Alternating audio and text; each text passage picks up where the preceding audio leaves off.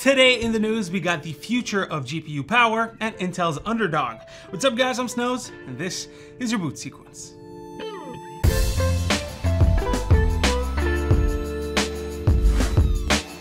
Before that, let me take a second to thank today's video sponsor, Whokeys. Whokeys is where you can buy keys like this one for Windows 10 Pro. Get yourself a license with that link down in the description and click buy now and enter the code BTS25 for 25% off. And then you just submit your order, and once you're through with your payment and you receive your key, go to your computer, click on the Windows button, type in activate, and update or change your product key. It's that simple. Let's get started with GPUs. The latest generation of both AMD and Nvidia GPUs did not disappoint in terms of performance. They did in terms of availability, pricing, and of course, issues due to the shortages and miners, but performance-wise, it was great. We got amazing leaps from both, and AMD is finally competing in the higher end market. And the architectures, they changed radically. But one other thing also took a pretty big leap, and that's power consumption. AMD's top card is now at 300 watts and Nvidia's at 350 watts. That's bone stock. If we look at specific manufacturers too, you've got someone like EVGA who has an unlocked BIOS that allows the card to go up to 450 watts. And it does so and sucks that much power without any problems. It doesn't stop there though. The rumored RTX 3090 Ti that would launch in January next year would also have a stock TDP of 450 watts. At this point, to exceed that, we're gonna need 4 8-pin connectors on a single GPU. That's ridiculous. But how much higher could we go? Well, higher. Igor Wolosek from Igor's lab recently managed to get some schematics on the next generation of power connectors. In the last video, we talked about PCIe Gen 5 and how there was a new standard for a connector related to power. And this is it. From PCIe SIG, it's the 12VH-PWR-H+. This is a 12 plus 4-pin connector that would come in for all new GPUs in 2022. As you can see here, there's 12 pins at the top that are slightly smaller than those found in current 6 and 8-pin power connectors. These are all for power and ground, and there are 4 additional pins under there for signaling.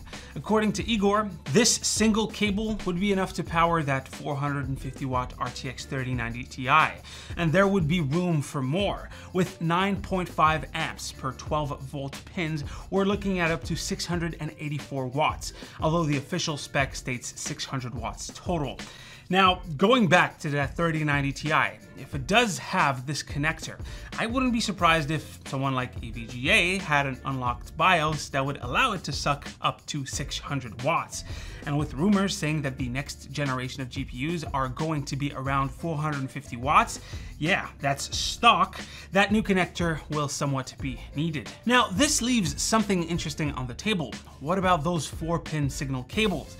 I'm guessing that newer power supplies made for 2022 will ship with this standard, but what about our current PSUs? Well, we don't have any leaks right now about this information, but there's a chance that just like with the RTX 3070, 3080, and 3090 Founders Edition, you would find an adapter in your GPU box that would take 3 or 4 8-pin power cables and merge them into one of these connectors. These 4 pins could simply be sense cables, who knows? But we don't have any confirmation on this.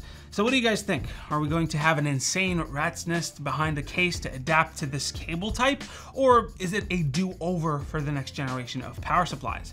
Let me know what you think down below. Next up, we got Intel in the news. So in the past couple of weeks, we got benchmarks for the i9-12900K. And last week, we got some for the i7-12700K. The 12900K is an absolute beast, beating AMD's current best of the best. And the 12700K is great at single core performance, but it got outmatched when compared to AMD's 12-core and multi-threaded workloads.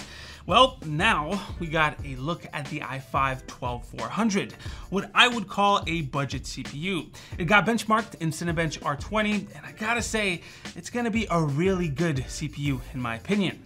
Now, this CPU is 6 cores and 12 threads, so no small cores here. And if we go ahead and pit it against its 6-core counterpart from AMD, that's the 5600X, well, yeah, it's not a huge difference. The single core is great. It scores 659 points compared to the 610 points on the 5600X. That's an 8% increase in performance. And in multi-core, it's about 7% faster. And well, that's it. Now, why would I say that it's a really good CPU? Well, AMD's CPU is almost a year old, and they're bound to release something better. But I'm going off value here. The 400 series of Intel CPUs have been sub $250 for what seems like a decade now, and Intel's suggested pricing for that series has been $182 US consistently for more than 5 generations. AMD, on the other hand, has been increasing their prices pretty dramatically, with the latest 5600X being $300. So if I can get a 12400 for anything under $250, it would be a way better deal. Plus, there's the F variant without the graphics that usually touches pretty deep discounts. So in terms of value, Intel would win. What do you guys think? Let me know down below. Anyways, guys, that is pretty much it for the catch-up. Hopefully you've enjoyed. Drop a like if you liked it, a comment if you want to talk about today's stories. As usual, you can click on the clickety things here when they appear to do the things that they do, like the latest video and the subscribe button. But as usual, stay frosty, and I'll see you guys on the next one. Take care.